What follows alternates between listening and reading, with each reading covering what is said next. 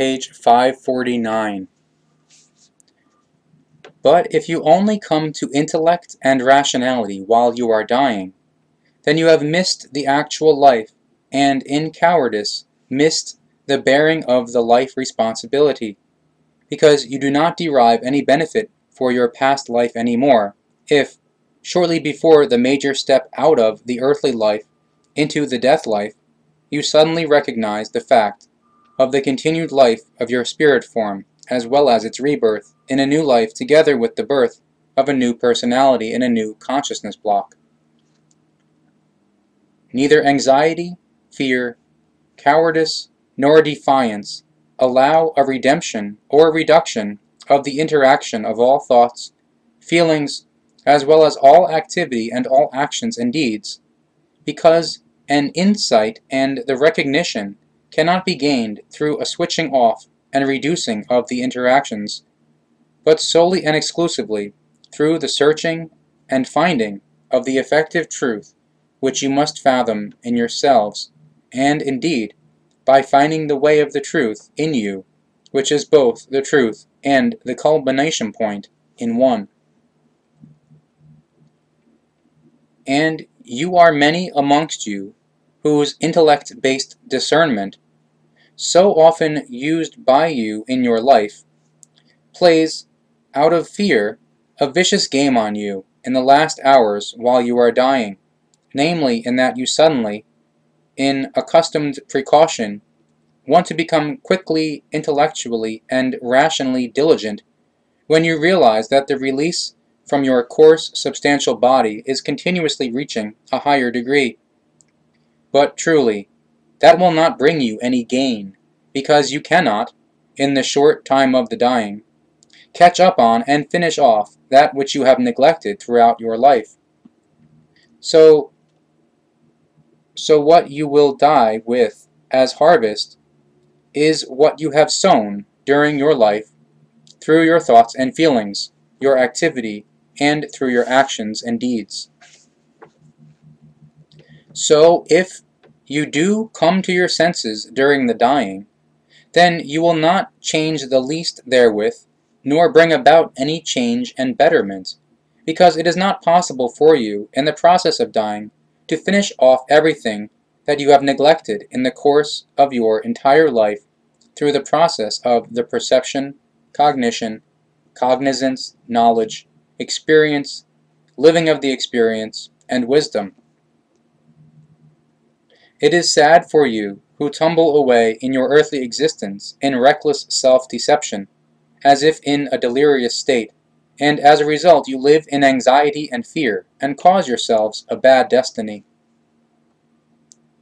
Lucky are, however, you others who do not waste your earthly existence, even though perhaps you only come out of your anxiety and fear, and out of your determinations with regard to bad strokes of fate late in life, and only slowly find the way to the truth and the consciousness-based evolution. Your serious searching for the truth is a staff and a support for you, so that you can therewith make the conscious step in your evolution and towards the finding of the truth without anxiousness, trembling, and fear, and without stumbling. The time of the serious searching for the truth and the thought, feeling-based careful study of the life and death, as well as of the procreation, the birth, and the rebirth of the spirit form, and the birth of the new personality, all this you determine yourselves. But if you go this way in free volition, then this is an absolute progress for you, which will bring you good things, make you happy, and make all heavy things surprisingly easy for you, because your good volition will be so much more powerful than you have ever had as a presentiment. And if you go the way of the truth with regard to your thought, feeling-based, careful study of the life and death, and of the procreation, the dying, the rebirth of the spirit form, and the birth of the new consciousness with the new personality, then the purely material will disappear as the most important aspect in your existence, and grants an equalizedness between the spiritual, consciousness-based, and material. If you strive for the effective truth and for your consciousness evolution, you may often ask yourselves with regard to the pure earthly matters, whether you shall free yourselves from your material goods, or whether you shall simply pay no more attention to them. But truly that would be foolish, because you are material life forms, and therefore you also need the material goods. You shall not only cling onto your earthly goods, and not let yourselves be oppressed through them, because you cannot tread the way of the fathoming of the truth through servitude. So, in the searching for the truth, it is not recommended to you to give or throw away your earthly goods so that you shall live in poverty. Truly, you shall happily and freely appreciate and rejoice whatever material goods are accessible to you, provided that you acquire them honestly, and that you do not let yourselves be enslaved through them, so that you do not omit striving for the real truth of all truth, because of such a servitude. So despite your material riches and all possessions of your earthly goods, you live in a fulfilling wise in the creational laws and recommendations. That you shall not cling onto material goods only means that you shall not let yourselves get carried away to assume that the grabbing together of material possessions is the highest and most important purpose of your earthly existence. So therefore you do not predominantly direct your thoughts and feelings upon them, and do not fall into possession greed. But if you do fall prey to the possession greed with regard to material values of any kind, then this attitude will keep you away from the higher culmination point of the truth search, and from the fathoming and following of the creational laws and recommendations, wherethrough you will go about in great erroneous assumption with regard to the fulfilling of the life sense. If you fall prey to the material, earthly goods and possessions, then you will no longer find the time to search for and find the truth of all truth of the creation and its laws and recommendations, just as is the case if you have fallen prey to a religious, ideological, or philosophical belief, and therewith a devotion to a god, tin god, or idolized human being. Falling prey to material possessions and clinging thereon means being attached with all fibers of your life, as well as your thoughts, feelings, wishes, and your hopes and desires, only to the sole purpose of the acquisition and possession thereof, and to worry about them. And this, irrespective of whether this attachment is for the sake of the possession and the goods themselves, or for the sake of the avariciousness and the pleasure which is made possible through the amassing of money and goods. But no matter what causes and purposes lead to the greed with regard to goods and riches, in the end, the result remains always the same. With the greed for possession and riches, for money, goods, and chattels, you bind and cling yourselves onto the purely material, wherethrough you lose the sight for what is ahead and above, for the effective truth, and therewith for everything creational, and for the creation-given laws and recommendations. Your wrong understanding, however, that material possession and earthly goods do not belong to the assiduousness for the truth of all truth, and not to the higher striving of the consciousness evolution, has, through the belief in a god, tin god, or idolized human being, created the senseless attitude in the majority of you earth humans that all endeavors, if they are taken seriously, with regard to the search for the effective truth, must have nothing to do with material possession and earthly goods. But you are not conscious that you equate the effective truth with your wrong belief in a god, tin god, or idolized human being. Nor are you conscious of the fact that you, as entire earth humankind, have brought upon yourselves great disadvantage in your consciousness development, as also with regard to your humaneness, your behavior concerning the love for the next one,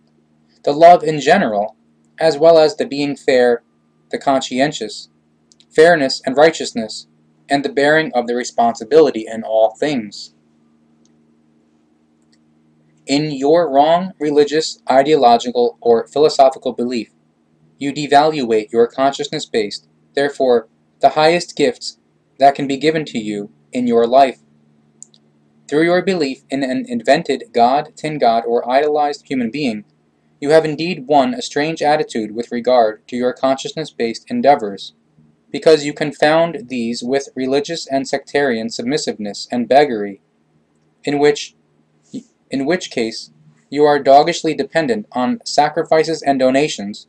which you offer to your God, tin God, or a human being raised to a divinity, hoping to get help and enlightenment in exchange.